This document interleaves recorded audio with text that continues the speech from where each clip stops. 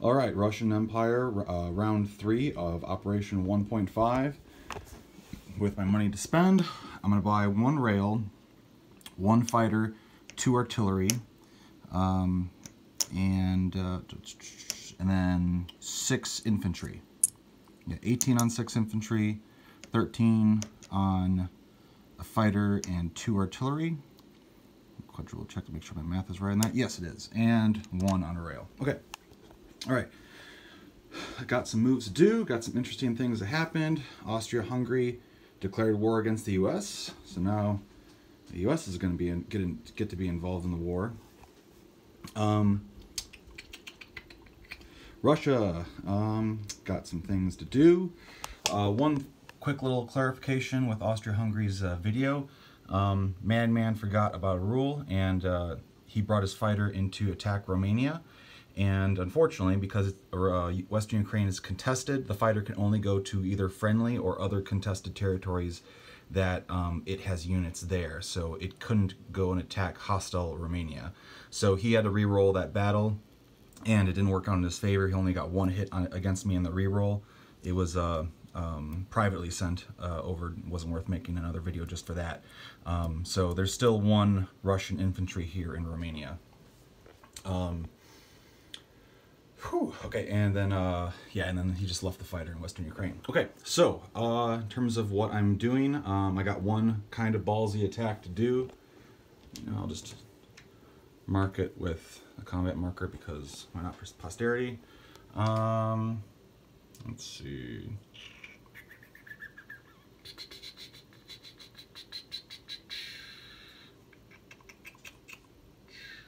Okay, actually, you know what? I might do a second attack. But anyway, let's just do this first and see how I feel. So, I'm going to attack in Belarus. It might not be a good idea in the long run, but I'm going to do it.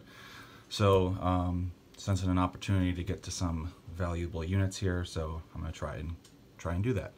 So, my fighter in Central Russia is coming into Belarus, along with the 2 infantry in Central Russia, the cavalry, and the artillery, and I am going to take this elite tech that the US gave me, that they shared with me, and I'm going to apply it to the 2 infantry in Central Russia, which will come in, and they'll be able to pair with a 3rd that's in there. Plus, I'm also going to tow an infantry and an artillery from Ingria into that, so bringing that in. So those toads, I'm just going to put them on the side there. And then the fighter from Ingria is going to come in as well. So I'm coming in with 2 fighters. He has his German ace fighter. So there's going to be a dogfight, our second dogfight of the game, and second one in Belarus. 1 infantry from Ingria will step over to Karelia. The remaining infantry will rail to Central Russia. The cavalry in Urals will stay put. The 2 infantry and artillery in Tuva will step up to Urals. And then the infantry artillery in Urals, I'm going to rail, let's see, this artillery will rail to Central Russia, and this infantry will rail to Eastern Ukraine. And I'm going to back just about everything out of Western Ukraine. So 1, 2, 3. I'm actually going to tow 3 artillery to Central Russia from Western Ukraine with those cavalry. And then I'm going to back up everything else except for 1 infantry in Western Ukraine. And that means I am going to sacrifice the trench works, but that's what we're doing. 3 infantry in Crimea will step up to, actually 1. Sorry, 2, sorry, my bad. 2 infantry will step up to Eastern Ukraine from Crimea, and 1 will move over to Volga. All right, just popping that out there. Okay. And the other attack I was considering, he built a sub in C-Zone 26, so I'm debating whether or not I'm going to attack it with this dreadnought. He would get first strike, and there's a mine, but it's still 1 against 1. Let's see. And then he'd be able to try to strike me. You know what? No, I'm just gonna, he's gonna hang tight. I'm not gonna do it. He's gonna hang tight. Okay, let's see.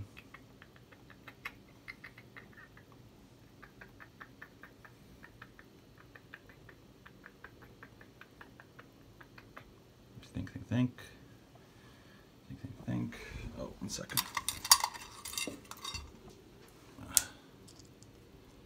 Swap a unit for a chip so that there's 3 infantry with that machine gun there in eastern Ukraine. Move that over there. Get it all nice and order like. Okay, so we got this battle to do. We got a dogfight. I got the dice laid out. These are my 2 fighters. This is his ace fighter. And then I got my 3 elites, his 3 machine gunners, and these are the possible artillery that'll get boosted.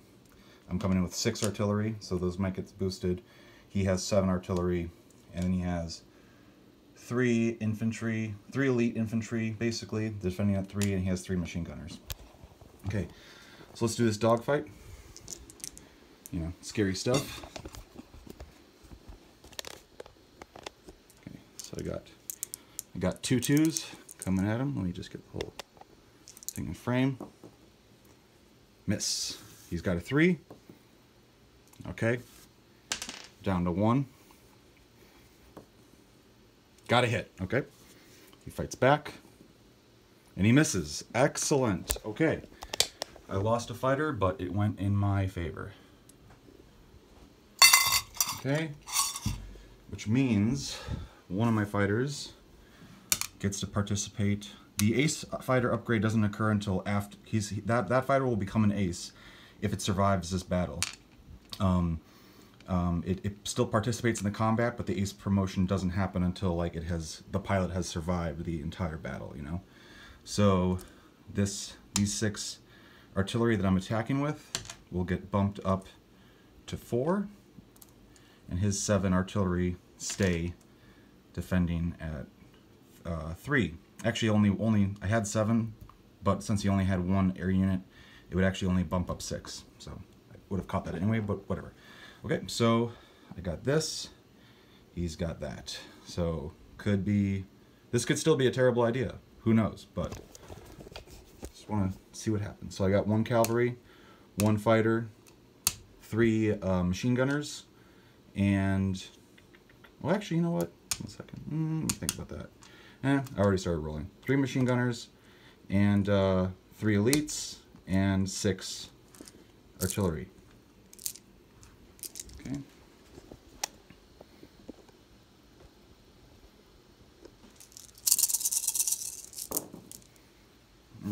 It could have been better, but let's see.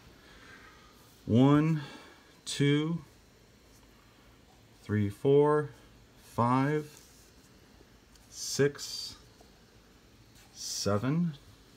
Let's see. Oh, that's a hit. 8. And those are misses. Okay. So I got 8 hits on that. Still pretty decent, but was hoping for a little higher. But still pretty decent. He will return fire with 3 4s for the machine gunners, and what was it? 7 artillery. He's got 6. He's got 7 artillery and 3 elite infantry, which are basically just the same as regular infantry, but there's 1 there. They defend the same. They would be paired. I just didn't swap them out. So here we go. Okay.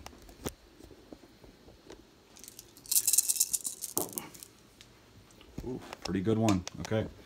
1, 2, 3, 4, 5, 6, 7, 8, 9. Ooch. Okay. So that hurt me more than him, but whatever. So he's got 8 units. Let's see.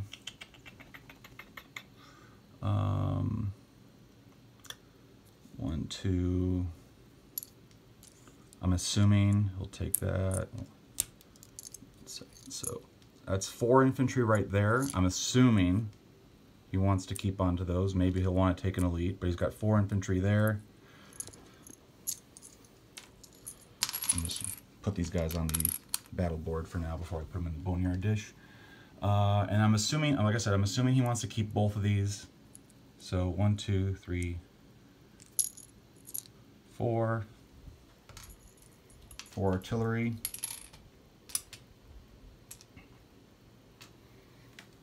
And then another 2 artillery. Right? Yeah. So I'm assuming he is taking 4 infantry. If he wants to take the elite or the machine gunner, feel free, but I assume that's the case. And then 4 infantry and 6 artillery. Oh wait, hold on a second. My bad. That's too many hits. I apologize. 3, 4. Yeah, sorry. My bad. Maybe put 2 of those artillery back. I got 8 hits, not 10. So 4 infantry, 4 artillery. I'm assuming is what his casualties are. He got 9 against me. One of them is going to be the attacking cavalry, and then let's see, attacking cavalry. Let's just put those guys over there. The towing artillery, not artillery, towing cavalry. To take the infantry. Take that out of there. Okay, so that's 4 right there. I'm actually going to go ahead and just take, let's see, I'll lose. I got to keep 1, so take 2 more infantry. So that's 1, 2, 3, 6. So I need 3 more. So that'll be 3 artillery. Okay. Now that ace does get promoted to being, sorry, that fighter gets promoted to an ace.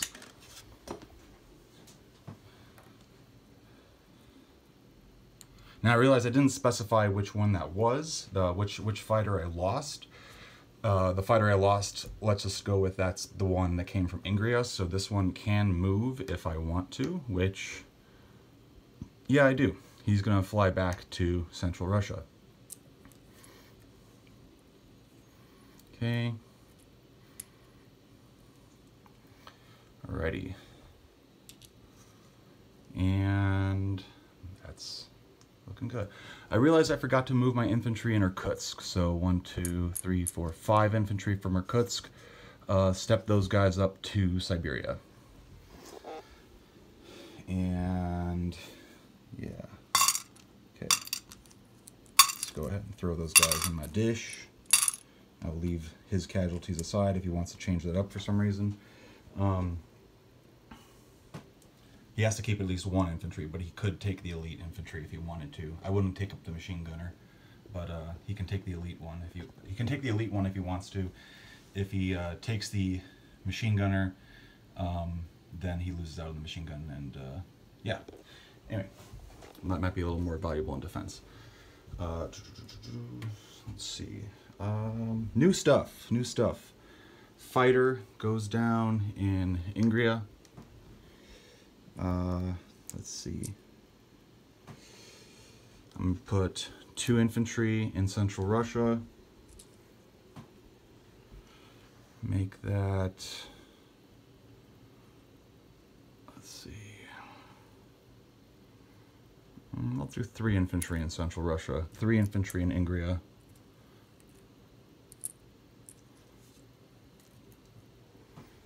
The 2 artillery. The rail goes down in Amur. And the 2 artillery will go down in, let's see.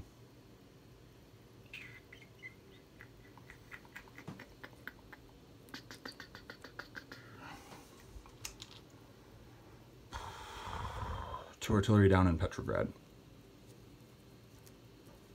It seems like that's makes the most sense. Okay. Get that out of the way.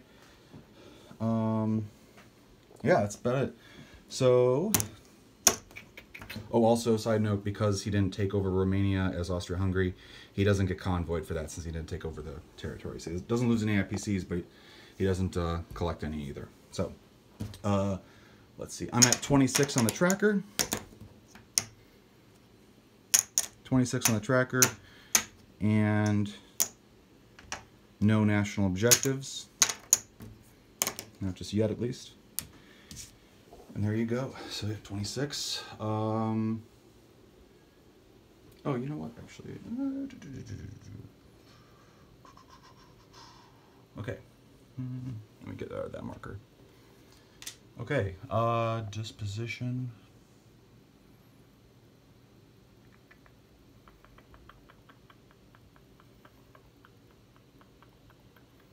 Let me think. Actually. Think real quick about this.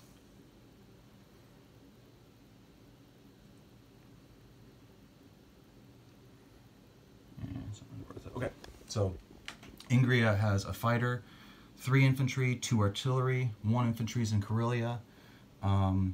Central Russia has 3 cavalry, 4 artillery. There's 1 hidden beneath the 1 ace, and then 4 infantry.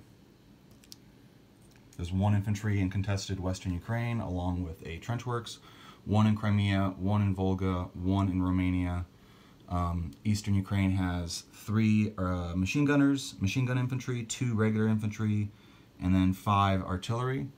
And then Belarus has 2 cavalry, 1 elite infantry, 3 machine gun infantry, and 3 artillery.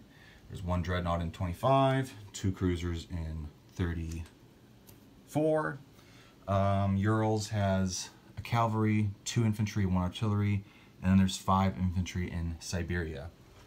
Okay, so that about does it for the Russian Empire. On to the German Empire.